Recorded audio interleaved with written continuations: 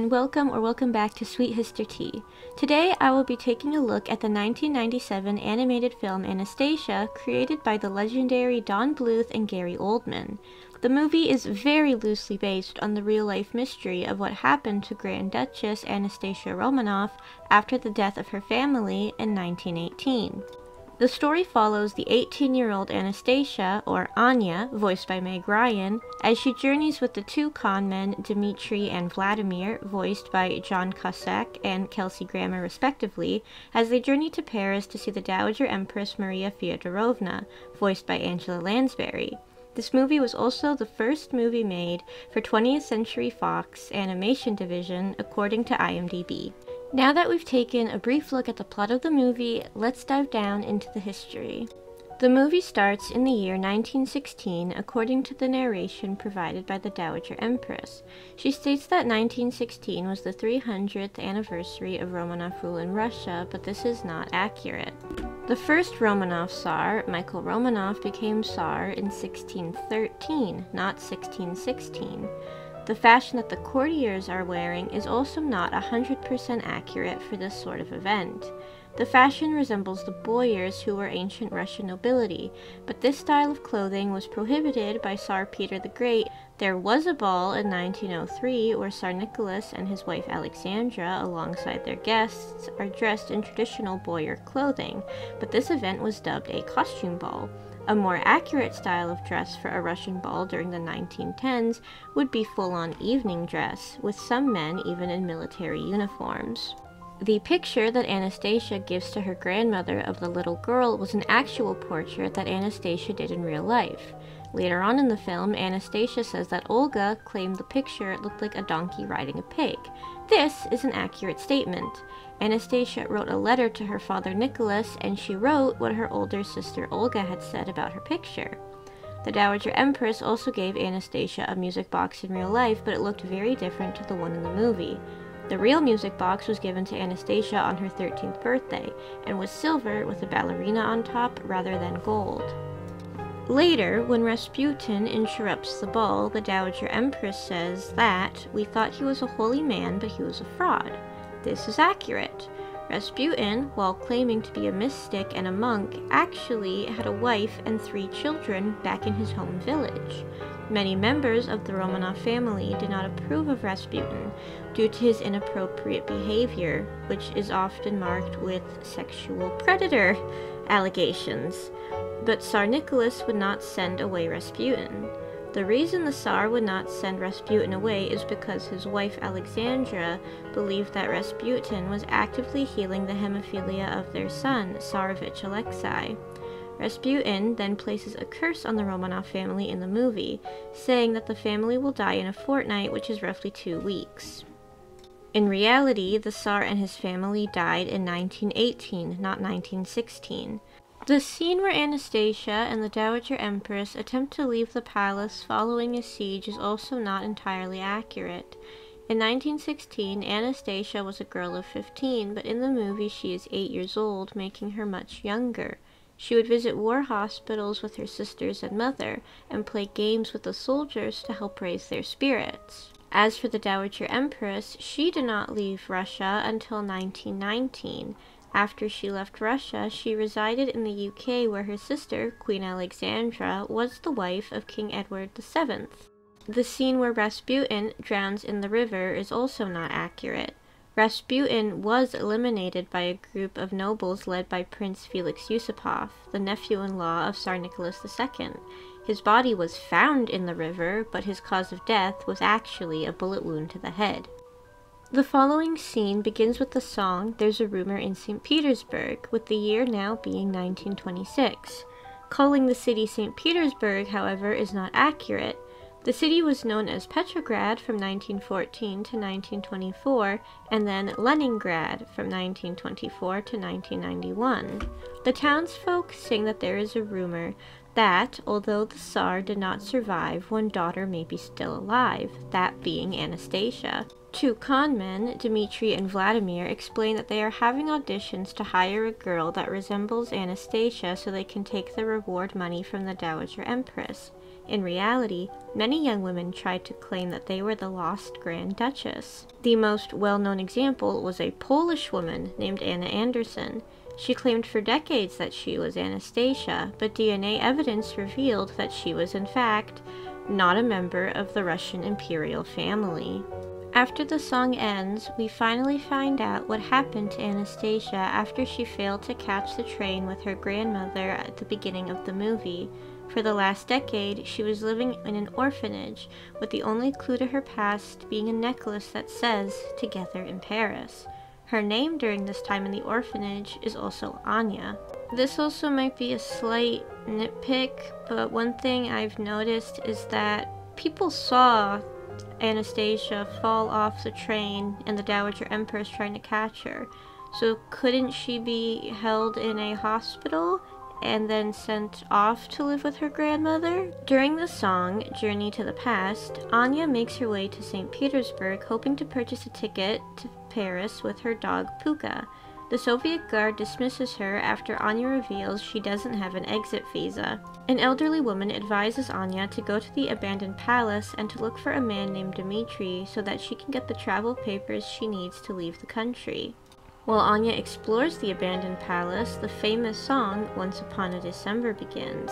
Her older sisters, Olga, Tatiana, and Maria, give Anya a necklace that transforms her rags into a beautiful court dress. The real Grand Duchess wore a similar style of dress in her younger years. The song ends with Nicholas dancing with his adult daughter and giving her a kiss on the forehead.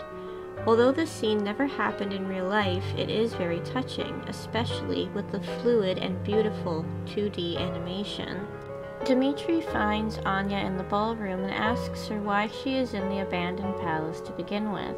Anya explains that she was told to go there to acquire travel papers. Dmitri realizes that Anya looks very similar to Grand Duchess Anastasia. Quick to his scheme, he tries to convince Anya to go with him and Vladimir so that Anya may be able to find her family. Anya thinks Dmitri is crazy and that there's no way she could ever be the real Anastasia, but eventually agrees to his deal. The vial that Rasputin used to curse the family at the beginning of the movie also sparks to life. Knowing that Anya is in fact Anastasia, it quickly travels to what appears to be purgatory to reunite with Rasputin. Anya, Dmitri, and Vlad are on a train leaving Russia. As the Soviet guard begins checking the passengers' passports, Vlad notices that his are in blue when they are supposed to be in red. I was able to find a passport from 1929 where the details are in blue, but I could not find a passport from 1926 with red ink inside it. The trio make their way to the baggage car of the train to avoid the Soviet guards, and this is where Rasputin attempts his plan to eliminate Anastasia. This plan fails, and the group are able to continue on their journey to Paris. On the trip to Paris, Vladimir begins teaching Anya about the Romanov family tree and the past of the family. The song Learn to Do It begins, and most of the lyrics are accurate to the life of the real Anastasia. Vlad sings the line, "You were born in a palace by the sea." Anastasia was born at the Peterhof Palace on June 18, 1901. If we look at the palace with a bird's eye view, there is water near it. The palace sits directly on the Gulf of Finland. The line, "You rode horseback when you were only 3" is partially accurate. There are photographs from 1909 when Anastasia was 8 years old showing her on horseback, but I couldn't find any sources that described her riding as young as 3. The following lyric, "You made faces and terrorized the cook," is referencing the real-life Anastasia's personality. She was always pulling pranks and making jokes with her family and the palace staff. As for the people listed in the song, some of them are real and others are made up. One name mentioned in the song, Kropotkin, could be a reference to Peter Kropotkin, a Russian geographer. However, the following line contradicts this by saying he shot Potemkin. The only notable Potemkin in Russian history is the former lover of Catherine the Great, Gregory Potemkin. He was not shot and he died from an illness. The Uncle Vanya in the song could be a reference to a Russian play of the same name from 1898. There was also a Count Anatoly, but he wasn't a Romanov. The rest of the names mentioned in the song do not match real-life Romanov family members. The trio reach Paris and meet the cousin of the Dowager Empress named Sophie, who is staying with her. While Sophie is a fun character, I could not find any proof that this was a real person and she was only made for the movie. Sophie interviews Anya moments after turning away another girl claiming to be Anastasia, one of thousands. Anya passes the test, but she says something that proves her identity as Anastasia. The night of the siege, Dmitri was the one who rescued the Dowager Empress and Anastasia from the Soviets by opening a hidden passage in the wall. Sophie explains that the Dowager Empress does not wish to see any more girls claiming to be Anastasia, but she is also convinced Anya is the real deal. Sophie makes a remark that she and the Dowager Empress never miss the Russian ballet. At the ballet, Anya prays that the Empress remembers who she is. After the show, Dmitri tries to speak to the Dowager Empress, but she does not wish to see him. She knows that he is a conman from Russia that was holding auditions in order to find a girl that looked like Anastasia. Anya, listening to the whole conversation, smacks Dmitri when she finds out she was originally part of his con to trick an elderly and grieving woman. Desperate for the Dowager Empress and Anya to reunite, Dmitri kidnaps the Empress and takes her to the hotel where Anya is staying. She refuses to go inside, but Dmitri gives the Empress the music box that once belonged to her granddaughter. Busy packing her belongings, Anya believes the knock at the door is Dmitri. Upon realizing it is the Empress, she apologizes. As the conversation between the Dowager Empress and Anya continue, Anya regains her memories of her childhood with her family. The next day, the Empress offers Dmitri his reward money, but he refuses it, saying that he's had a change of heart. At a party celebrating her return, Anya leaves to find her dog Puka. The dress she is wearing looks similar to the one that Olga wore as a young woman. Anya makes her way to Pont Alexander III, a bridge in France named after her grandfather, Tsar Alexander III. Rasputin traps Anya on the bridge, hoping that she will fall into the water and drown. Dmitri appears and attempts to save Anya, but he is overpowered by Rasputin's magic. The vial that Rasputin used to curse the Romanovs comes loose in the struggle, and Anya crushes it under her heel, ending Rasputin forever. After the conflict, Anya writes a letter to her grandmother explaining that she and Dmitri have eloped and that the two of them will see each other again soon. Some of the pictures in the room are actual Romanov family photographs, such as this photo on the back table of Empress Alexandra and her son Alexei. At the end of the movie, Dmitri and Anastasia dance on a ship and embrace each other. The movie fades to black, and the credits roll. Thank you everyone for watching.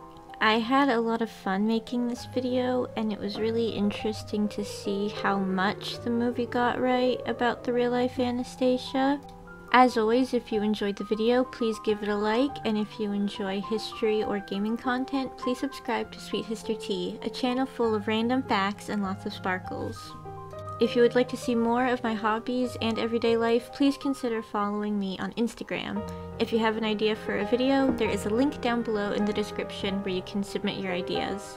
Thank you again for watching, and until next time.